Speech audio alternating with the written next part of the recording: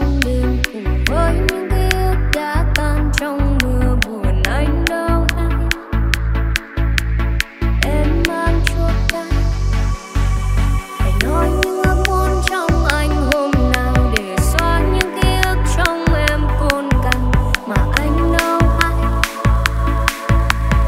Em đang nơi đây hạt mưa vương vấn, anh giờ đây đang ai đó một mình em trong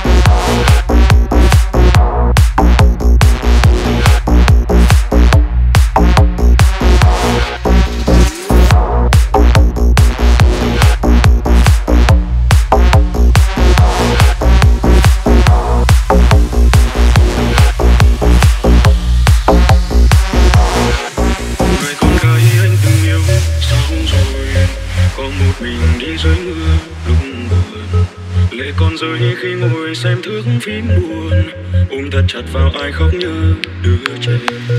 Người con gái anh từng yêu quên rồi, có những chiều tay nắm tay ngóng đời.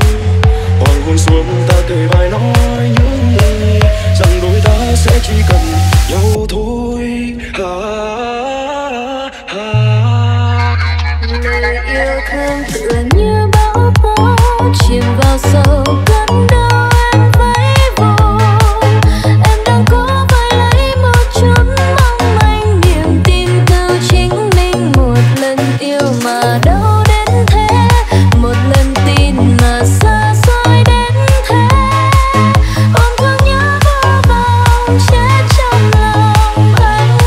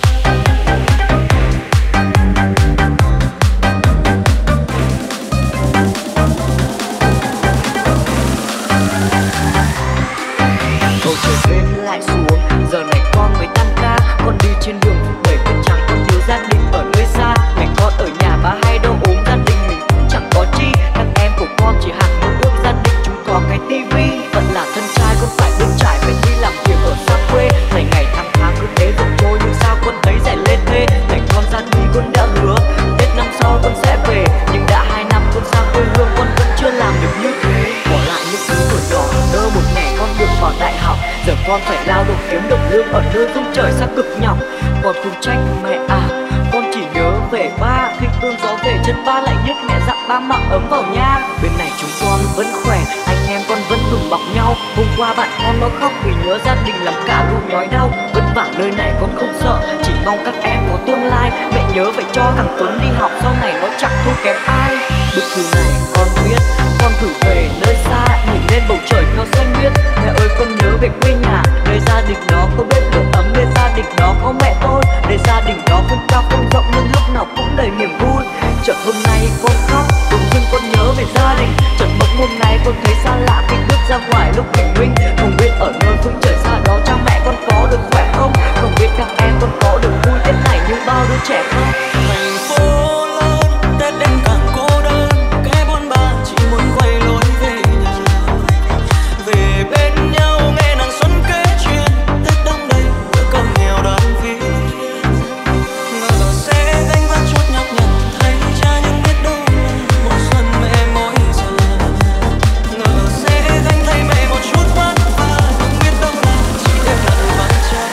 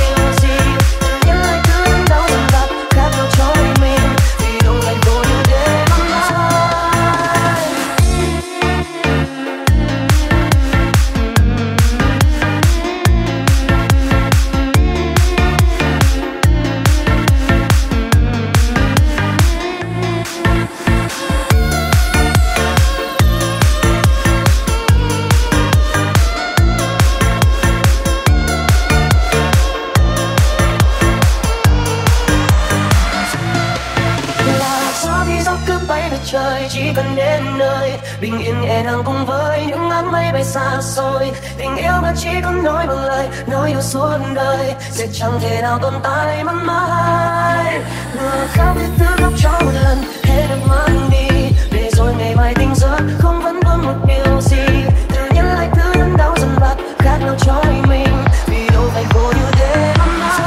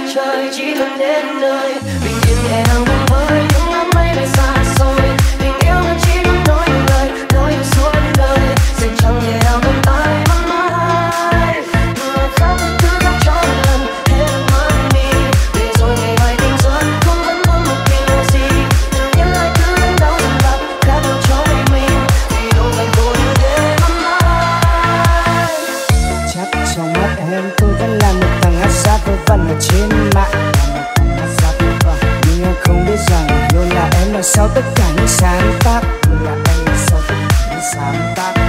Có gì đâu mà người người si họ luôn như vậy. Có những gì sâu sắc nhất thì họ luôn đem vào đó để giải bày. Là gì em biết không, là những niềm vui không dám bày tỏ ra, là những nỗi đau đau lắm nhưng chỉ có thể diễn tả em.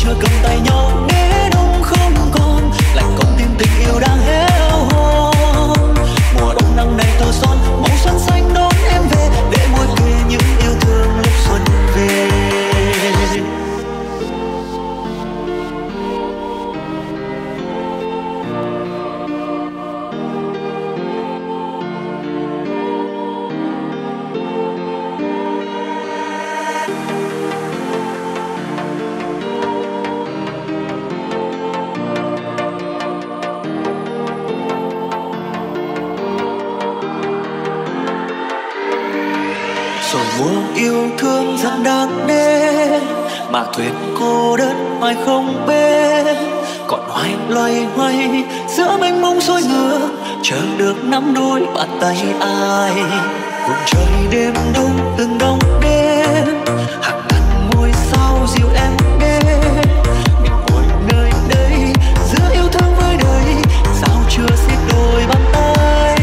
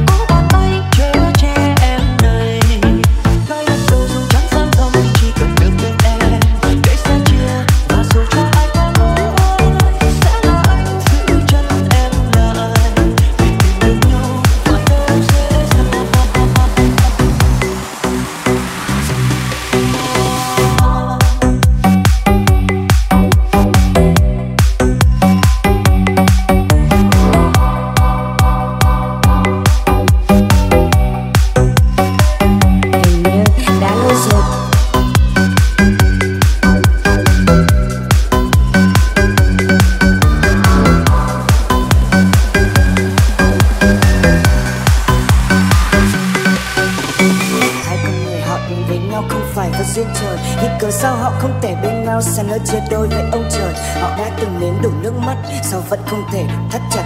Là do quá khứ hay vì hiện tại bên trong cái tâm? Ở trong mỗi con người ai cũng tồn tại những ý nghĩ không hề chân thật. Họ hay ích kỷ, chỉ quan tâm đến những thứ họ có và mất. Đến khi mà chẳng còn thứ gì, lại luôn hướng tới những thứ mới. Có chăng chỉ là một thoáng suy nghĩ rồi tự nhắn nhủ với cuộc đời. Có một giây trong đời họ đi qua, là một phút họ sống trong dối trá. Thời gian đâu phải tất cả mình những hân hoan em mới thấy mắt mà. Đôi lúc họ cũng có nhìn lại, người thân họ đâu có tồn tại. Họ chỉ luôn nghĩ tới ngày mai liệu có điều gì họ phải âu lo. Đừng cũng là một trong số đó. Có một tình yêu đầy ước mơ, và cái nước ngoài bão để trăn trở khuất theo đôi chân ấy thật bé nhỏ. Đừng vấp ngã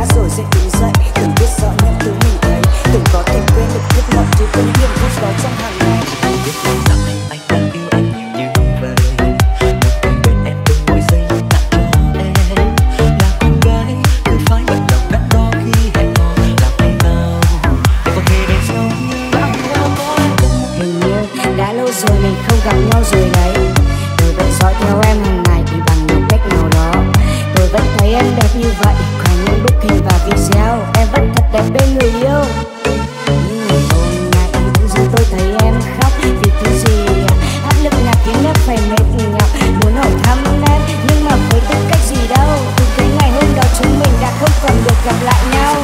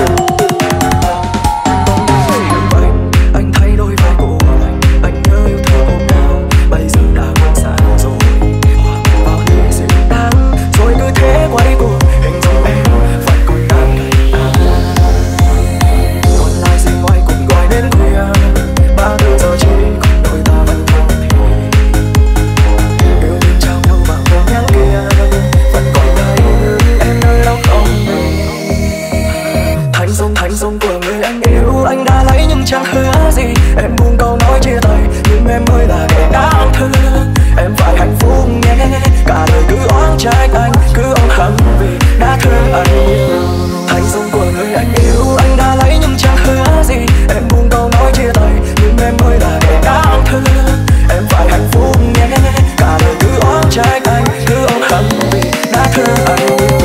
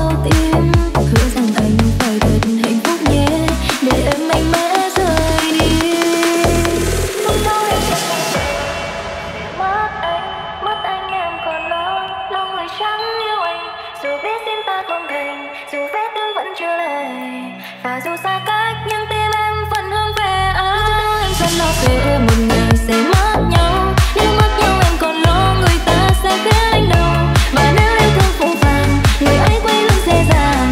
Còn em đây